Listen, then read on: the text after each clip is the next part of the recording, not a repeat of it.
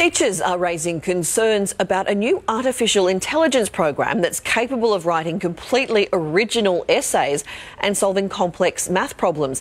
There are fears students could use that technology to cheat. Schools and tech developers are now racing to make sure that won't be an option.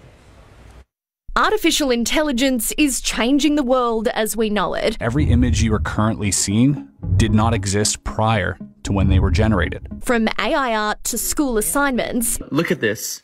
Let's say I have this problem. I just copy from my homework. It literally shows you how to do it. Forget weeks of planning and research. A new cutting-edge chatbot called ChatGPT is turning homework on its head. The answer is B.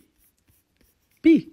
Capable of solving maths problems and churning out essays, we put the software to the test. The prompt, write a 4-paragraph academic essay on Hamlet. Within seconds, this was the response. At some point, you will be caught out. Teachers are raising serious red flags. In New York, the tool has already been banned. We want our students to succeed at university or to succeed in employment. We need to understand that cheating to get into that course or into that job, you're not actually preparing yourself for success. While education departments across the country consider restricting access to ChatGPT, tech experts say schools should utilise the software as a teaching aid to prepare students for a future filled with artificial intelligence. 2023 is the first year where AI is now mainstream. Sydney friends David Cyrus and Aaron Shakuli believe they've found a solution: AI cheat check. It generates a percentage and lets you know whether this was generated by an AI or a human within seconds. Designed to detect plagiarized material, they hope their software will go global. We've had 14,000 users within the past